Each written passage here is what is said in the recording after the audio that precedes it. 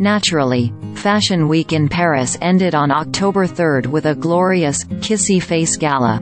But a bracing morning after coda was provided to the assembly by a curious, if not outright itchy, worry plaguing the tres-chic hordes.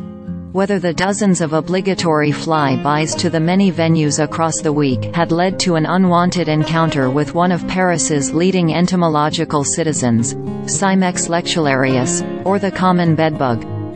Paris has been experiencing a steep spike in the blood-sucking critters lately, not that they have ever been truly eradicated from any world capital.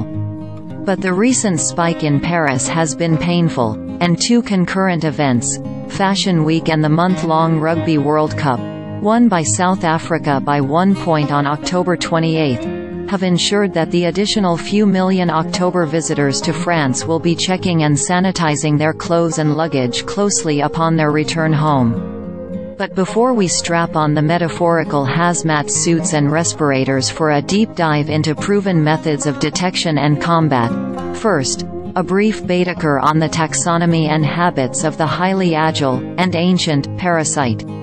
Fact is, bedbugs have been our fellow travelers for millennia, and will continue to be so. Cimex lectularius are nocturnal and have adapted to attack their hosts for blood as they, the hosts, are most vulnerable, namely, as they are unconscious. According to the theory, as humans moved from a nomadic to a more domesticated existence, the parasites found us to be more opportunistic prey in that we slept, more or less dependably, in the same place.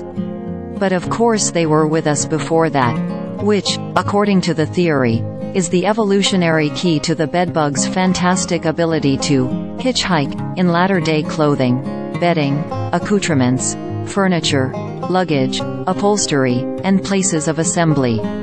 Put another way, globally speaking, there is no such thing as eradication, there's only combat, as our friends the French are discovering.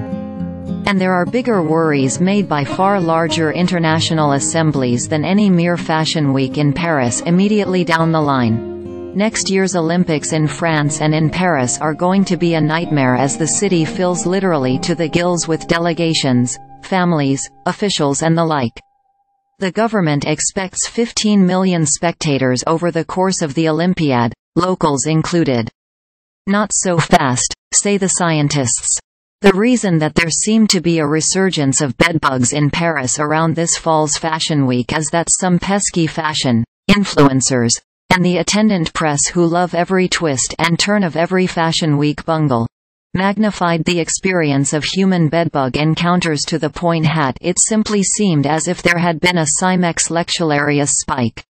No less an entomological authority than Scientific American weighed in on the Fashion Week debate.